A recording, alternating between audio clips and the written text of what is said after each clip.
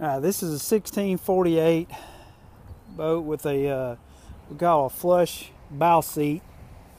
The reason we call it flush is this portion of the deck is flush with the very top of the boat.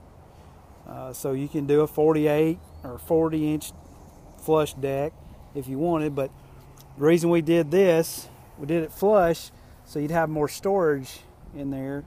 If it was lower at about this level, like our standard decks are, you wouldn't have any storage in there, or none to speak of.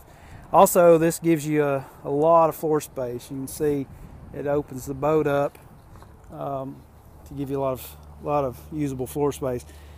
The only drawback is with a shorter deck, as you can see, we've got more rake in here, so it slopes upward, and that's what I try to explain to a lot of you guys over the phone. It's kind of difficult sometimes to talk to you about, but that's what we call the rake. Some of the boats are worse than others, like a 56-inch bottom or a 52-inch bottom with the high sides. That's why we a lot of times try to talk you into go into a little bit larger deck. This boat is not that bad of a rake because it's only a 48-inch bottom, but some of the wider holes are, so we try to talk to you guys come into a 48 or even bigger deck in some situations. But as long as you understand that this slope may be greater on some holes, then if you can live with that, then we'll get you whatever you want. So let us know if you have any questions.